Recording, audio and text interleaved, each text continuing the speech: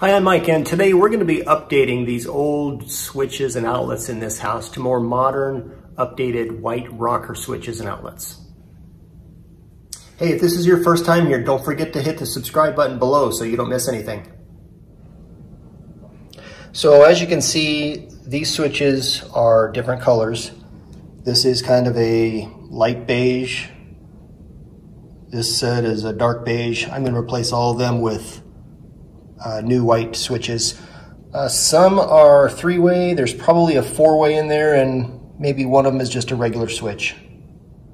So I'm basically going to be replacing these with like for like, similar type switches. These are dimmers. You can see the slide switches here, low and high, and these are normal. I think this one is a four-way. I won't know until I get it pulled out.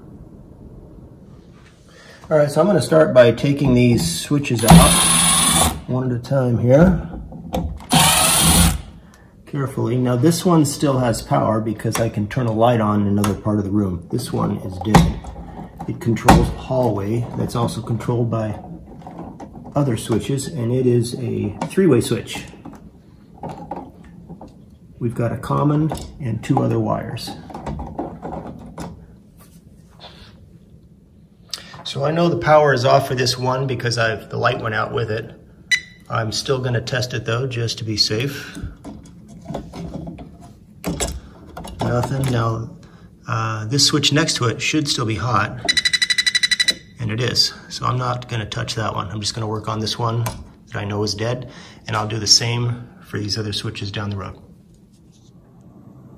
Here is my replacement three-way switch. It's a little bit different from my old one. This one, the back is much thicker, but the screw terminals are all in the right place. This black one here is the common or traveler, and then it's got two brass. And on my old switch, there's the black. Although this wire looks white, it's actually black. It's just been painted. And then I've got two brass. So this black and this red will get attached to these two brass terminals. And it's just a like for like swap out of the wires. So with the power off, you have to get the wires off of the old switch, and these are in the push fittings here. So you can either put them in the push fittings or wrap them around the screw heads. And so with the push fitting, you need something very small and stiff to get in to the hole there. And so I've got this tiny little pair of pliers. And so if I push that in there, it should release it, and it is. You can see that. That wire is out. So I'm just going to do that with the rest of the wires and put the new switch on. Okay, I put the ground on first. I'm just going to give that a little squeeze.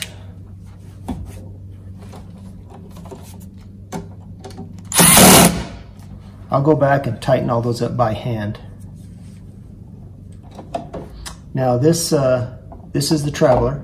A lot of electricians will put a little curly Q in the wire. It goes in there.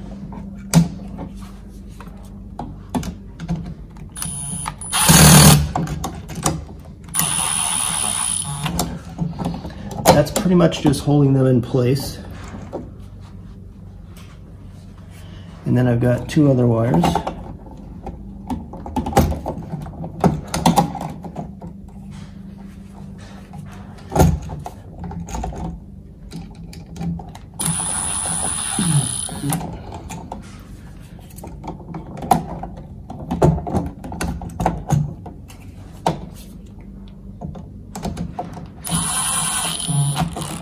Okay, so that's holding them all in place. And now I'm going to go ahead and crunch them down a little bit. Make sure everything is nice and solid.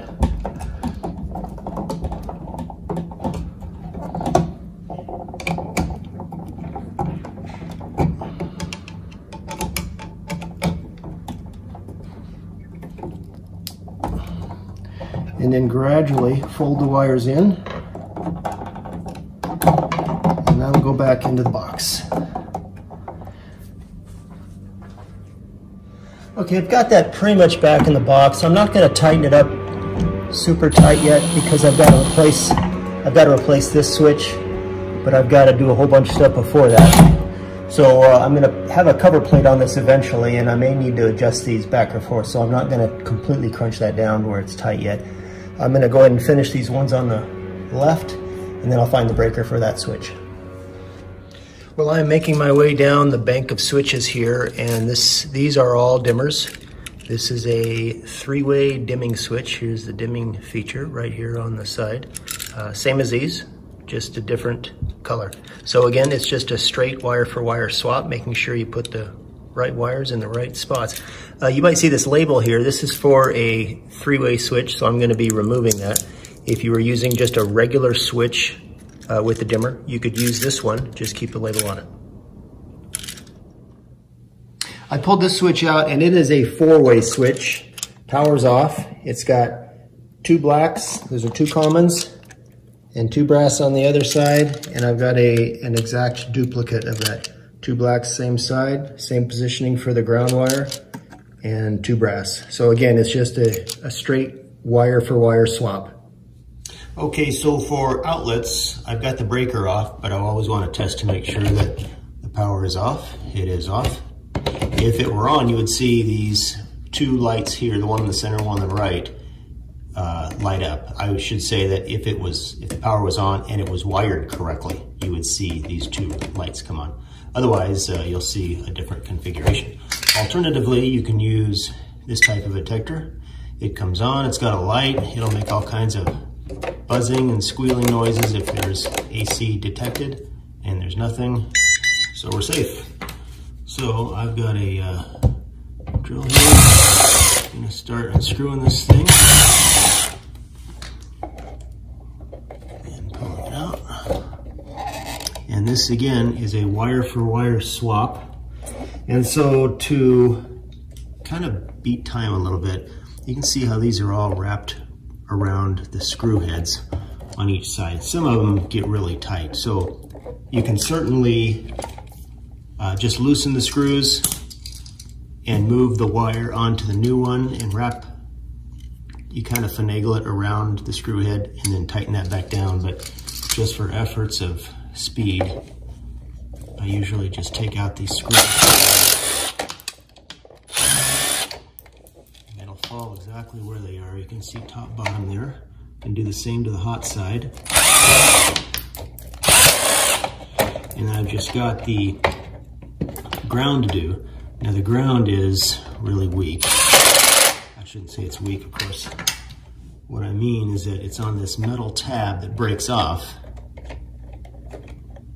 And so on this one, I do kind of finagle it until it comes off without taking the screw head off.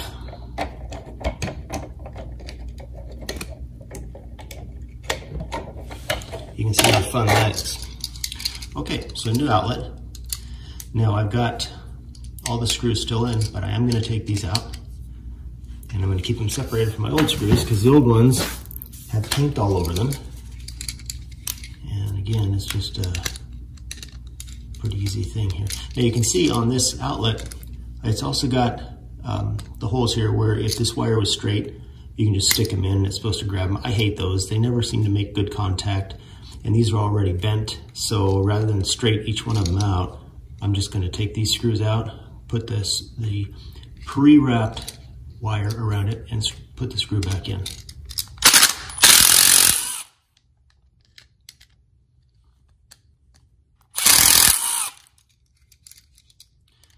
Hot is gold and neutral goes to silver. Okay. The ground I will not take out because this little metal tab will break off if I do that. So what I'm going to do is wrap this ground wire around my ground first of all. Give her a little squeeze.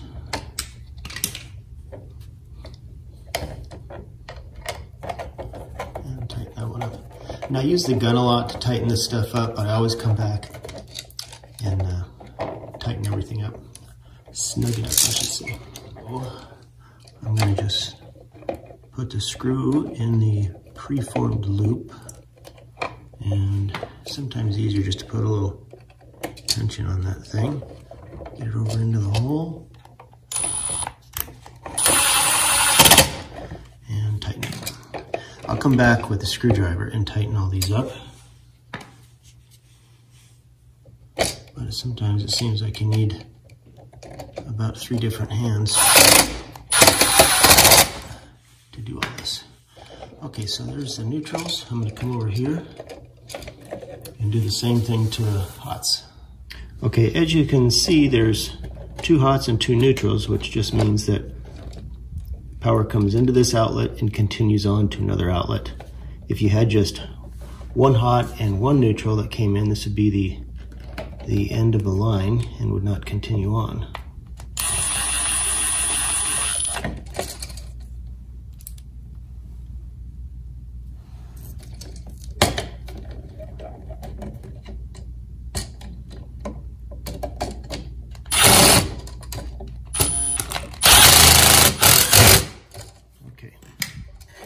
So now I'll come through with a screwdriver and make sure everything is nice and snug. Don't want to over tighten, I just want to make sure that nothing is loose. Doing the same thing on the neutrals and the ground. Okay, so everything is exactly the way it came off. I'm just going to gently push this back into the wall now, and before I do, I want to make sure that this outlet isn't cockeyed this way or that way, because once I put the face plate on, you're going to see it, and I don't want to see that. I want to see it nice and straight.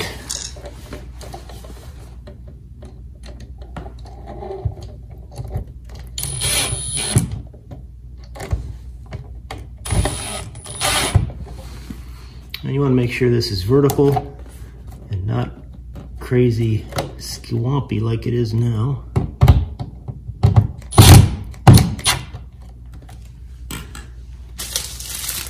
And what's left is to put the faceplate on. That'll go like so. Standard screwdriver for that. And these will crack if you over tighten them, so get them snug and leave them alone. Okay, that'll do it. So there are certainly situations that you want to be aware of for special cases, like when you see an outlet that's upside down like that. This means that it's a switched outlet, it's a half hot. So the top outlet is going to be controlled by a switch on the wall. The bottom will be hot 24/7. So when you see this, you gotta check it very carefully, because you'll have the 2 wires will go to each one of these brass terminals, but you will need to break off this little tab right here in the middle of these 2. So if you don't do that, both are going to be hot 24/7, because they will have this little tab makes it so that each of these terminals is hot all the time. So all you do is you grab that tab right in the middle and you just back and forth like this, and it'll snap off. And that way, these will not be live all the time. The bottom one will, but the top one will be controlled only by the switch. That's a mistake that is pretty common. Also, there are outlets that you do stick a wire into the back here and tighten this. If you unscrew these on some outlets, you'll have to go get a new outlet, because there's a little piece in here that snugs up as you tighten the screw, and it snugs the wire in. These you can wrap around, or you can just put the wire in there, and there's a little bent piece of metal in the terminal that grips the wire. I don't like that, because it just seems to fail a lot. So anyway, check out your outlets before you start going with them. And if you can move these screws in and out, then you do not want to remove them completely. Another thing to be wary of is GFI outlets. Now this is one that I took off of a kitchen backsplash, and here is the replacement. They look absolutely identical, with the exception of the back, the important part. So on a GFI, you've got line in and load out. the hot wire goes to line in, which is this side on this old GFI. So hot goes in, and then it comes out on the load and supplies the other outlets. On my new outlet here, line in is on the other side. So if I would have done just a straight swap of wires, I would have reversed the wiring on the new one. So be wary of that. If you need to, separate the wires out of the box and turn the breaker back on and test to make sure which wire is the black hot wire. The black hot wire will go to the line in on the brass screw. So here's the finished product. Everything is the same color. Here's some more switches and outlets, all white and pretty. I hope this video helped you. If you have any questions or comments, leave them in the comments section below. Don't forget to hit the subscribe button, and we'll see you next time.